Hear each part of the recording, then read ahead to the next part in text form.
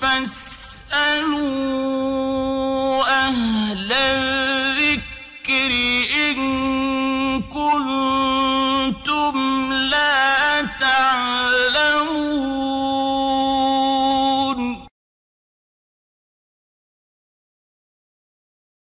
ওয়ালাইকুম আসসালাম ওয়া রাহমাতুল্লাহি ওয়া বারাকাতুহু। এখানে প্রশ্ন এসেছে যে জুম্মার দিনে একটি আজান দেওয়া না দুটি আজান দেওয়া, কোনটা সুন্নত বা কোনটা বিদআত? অনেক জায়গায় চালু আছে যেটা আজান বিশেষ করে আমাদের মাযহাবী ভাইদের মধ্যে দুটি আজান চালু আছে এবং অনেক জায়গায় আহলে হাদিসের মধ্যেও দুটি আজান চালু আছে। তো এটার আমাদেরকে জানা উচিত যে এটা কি সুন্নত নাকি বিদআত। ওমর ইবনে আলী আল ফাকিহিনী এই আজান চালু করেছিলেন দ্বিতীয়ার্ধে। প্রথমে কে চালু করেছিলেন? প্রথম যে আজান হচ্ছে খতিব মেম্বারে বসবে, খতিব সাহেব মেম্বারের উপরে বসবে সালাম দিয়ে, তারপরে আজান হবে। এটাই হচ্ছে রাসূলুল্লাহ সাল্লাল্লাহু আলাইহি ওয়াসাল্লামের প্রতিষ্ঠিত দ্বীন ইসলামের আজান। আবু বকর রাদিয়াল্লাহু তাআলা আনহু এবং ওমর রাদিয়াল্লাহু তাআলা আনহুর যুগের আজান এবং উসমান রাদিয়াল্লাহু তাআলা আনহুর খেলাফতের প্রথমার্ধের এই নিয়মই চালু ছিল। পরবর্তীকালে উসমান রাদিয়াল্লাহু তাআলা আনহুর সময় যখন জনসংখ্যা বৃদ্ধি হতে থাকে, মানুষ ব্যবসা বাণিজ্যের মধ্যে মগ্ন থাকে, তখন তাদেরকে জুমার যে সময় সন্নিকট হয়ে আসছে এটাকে তাদের সচেতন করার জন্য উসমান রাদিয়াল্লাহু তাআলা আনহু মদিনার অদূরে জাওরা বাজারে একটি বাড়ির ছাদে লোকদের আগাম হুঁশিয়ারি করার জন্য একটি আজান চালু করেছিলেন, যেটা রয়েছে বুখারীতে মিশকাত হাদিস নম্বর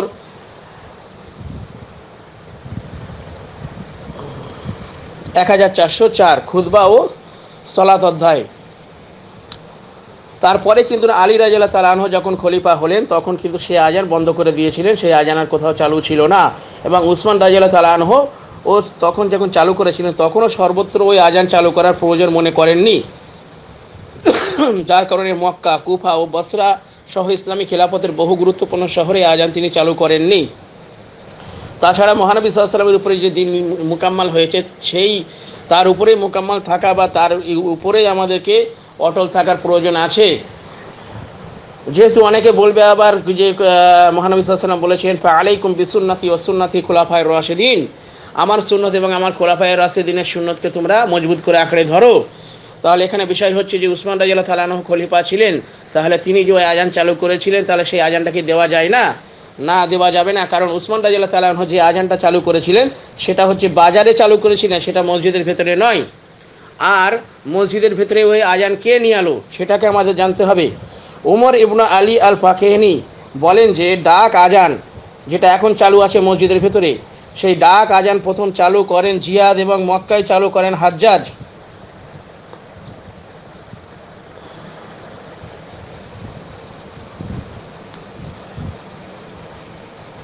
মিরআত 2 খণ্ড 307 পৃষ্ঠা, 4 খণ্ড 492 পৃষ্ঠা।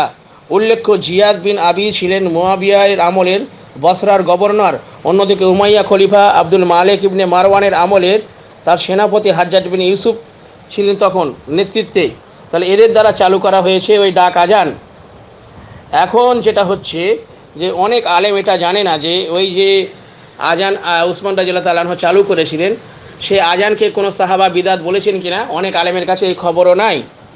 অথচ ইবনে উমর রাদিয়াল্লাহু তাআলা আনহু পরিষ্কার সহি সনদে বর্ণিত রয়েছে, ইবনে উমর রাদিয়াল্লাহু তাআলা আনহু ওই যে জুমার দিনে মূল আজানের আগে যে জাওরা নামক বাজারে আজান দেওয়া হতো সেই আজানকে বিদআত বলেছেন। মুসান্নাফ ইবনে আবি শাইবা হাদিস নম্বর 5437, এটা সহিভাবে সহি সনদে এসেছে যে ইবনে উমর রাদিয়াল্লাহু তাআলা আনহু ওই আজানকে বিদআত বলেছেন। তাহলে এখান থেকে প্রমাণিত হয়ে গেল যে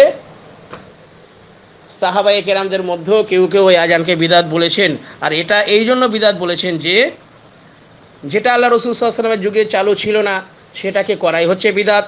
ফাতহুল বারি 3 খণ্ড 55 পৃষ্ঠা। তাহলে জানা গেল যে সাহাবায়ে কেরামদের মধ্যেও এ নিয়ে মতভেদ ছিল। আর যদি কেউ বলেন যে ফাআলাইকুম বিসুন্নতি ওয়া সুন্নতি খুলাফায়ে রাশিদিন হিসাবে আমরা উসমান রাদিয়াল্লাহু তাআলা আনহুর আজানকে গ্রহণ করব, তাদেরকে তাহলে মসজিদে আজান দেওয়া চলবে না। যেহেতু উসমান রাদিয়াল্লাহু তাআলা আনহু মসজিদে আজান চালু করেননি, ওই যে মসজিদে দুটো আজান দেওয়া হচ্ছে ওটা জিয়াদি বা আপনার যেটা হচ্ছে হাজ্জাজি আজান, জিয়াদ চালু করেছিল বা হাজ্জাজ চালু করেছিল, হাজ্জাজ ইবনে ইউসুফ চালু করেছিল, এটা উসমান রাদিয়াল্লাহু তাআলা আনহুর আজান নয়। উসমান রাদিয়াল্লাহু তাআলা আনহুর আজান দিতে হলে পরে মসজিদের অদূরে যে বাজার আছে বা যে সমাগম স্থান আছে সেখানে দিতে হবে, মসজিদে দেওয়া যাবে না। তাই আমাদেরকে সন্দেহজনক বিষয় হতে বেঁচে থাকতে হবে। যেটা মুকাম্মাল হয়েছিল, পরিপূর্ণ দিন ইসলাম মুকাম্মাল হয়েছে আল্লাহ রসুল সাল্লাল্লাহু আলাইহি সাল্লামের উপরে, সেই ইসলামের উপরে আমাদেরকে অটল থাকতে হবে। আর সেটা ছিল মহানবী সাল্লাল্লাহু আলাইহি সাল্লামের সময়, উমর রাদিয়াল্লাহু তাআলা আনহুর সময়, আবু বকর রাদিয়াল্লাহু তাআলা আনহুর সময় এবং উসমান রাদিয়াল্লাহু তাআলা আনহুকে বাদ দিয়ে আলী রাদিয়াল্লাহু তাআলা আনহুর সময়ও ছিল, সেটা একই আজান ছিল। সেটা হচ্ছে মিম্বারে ইমাম উঠবে, খুতবাতে উঠবে, উঠে সালাম করবে, বসবে, তখন আজান হবে, এছাড়া আর আজান হবে না। এটাই হচ্ছে সুন্নাত।